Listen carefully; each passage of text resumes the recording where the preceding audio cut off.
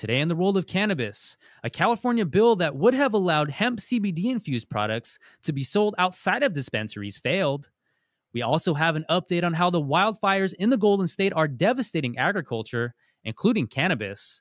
And medical patients are furious on this Mediterranean island because the whole country is out of the sticky green stuff. It's Thursday, September 3rd, and this is your Trichomes Morning Buzz. Broadcasting live from the TRICHOMES.com studios in Southern California. It's time for your Morning Buzz.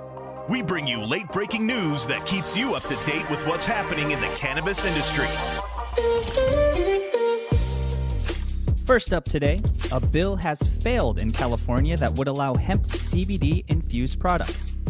According to Hemp Industry Daily, a California proposal to allow hemp extracts in food and beverages has failed again amid broad disagreement on how to allow cannabinoids outside licensed marijuana retailers.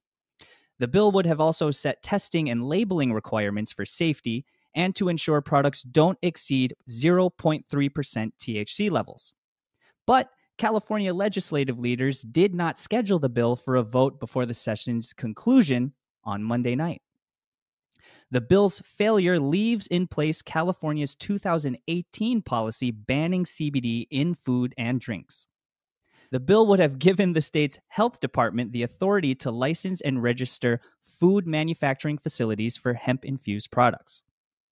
The U.S. Hemp Roundtable, a national advocacy group, said in a statement that it was profoundly disappointed the bill had failed. But many hemp producers in California worked against the measure and cheered its failure. State lawmakers did send to the governor two major pieces of legislation important for marijuana operators.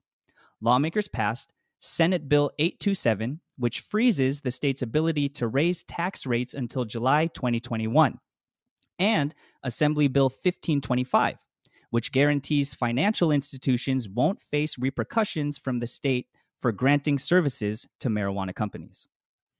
Next, patients are furious as this Mediterranean island runs out of cannabis. According to Ganjapreneur, the nation of Malta has run out of cannabis, both medical and unregulated, leaving the country's estimated 40,000 cannabis users with no options, Love in Malta reports. This is the second medical cannabis shortage in Malta since 2018, but 2 years ago, the country didn't face a shortage of illicit products. Relief activist Andrew Bonello told Malta today that the shortage is due to a delay in renewing medical cannabis import licenses. He told Love in Malta that products have been out of stock for 2 or 3 weeks and said the illicit market has run dry too.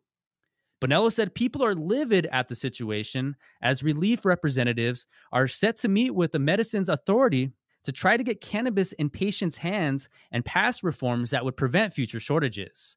On average, medical cannabis products in Malta cost 16 euros per gram, about $19. A 2 gram per day prescription runs 960 euros, or an estimated $1,138 per month, and many patients want to grow their own because of the cost. And let's end the day with an update with the wildfires in California that are continuing to devastate agriculture, including cannabis farms. According to the LA Times, since mid-August, wildfires in California have burned more than 1 million acres of land. This is not good news for more than 5,000 licensed cannabis growers that call the state home. For Kayla Peterson, whose family runs a farmstead in the hills above Santa Rosa, the LNU Lightning Complex fires have brought swift devastation to her property, Sweet Creek Farm. Cannabis Business Times spoke with her recently, and she said that some 95% of the property had been torched by the fast-moving fires. Historically, she said, cannabis culture has always been up in the hills, and now, with a multitude of factors, the wildfires are really putting the whole culture in jeopardy. This is a long-term crisis, not only for cannabis growers, of course, but for people and businesses alike. For those cultivating cannabis in wildfire-prone hills of California, however, the concern is acute. Peterson offered 3 tips for growers hoping to guard against the oppressive force of wildfire. One is to create a defensible space, which can help slow the spread of a would-be fire.